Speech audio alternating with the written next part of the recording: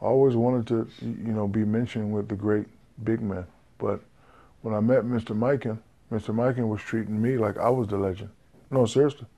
Really, he came and nice older fella, and he was like, Shaq, how you doing, sir? Can I have your autograph? And I'm like, Mr. Mikan, do you want my autograph? I should be asking you for your autograph. He's like, no, man, you're the greatest big man I've ever seen. And I actually brought like a little, tear to my eye. The first dominant big man saying, I'm the best big man, when actually he's the best big man.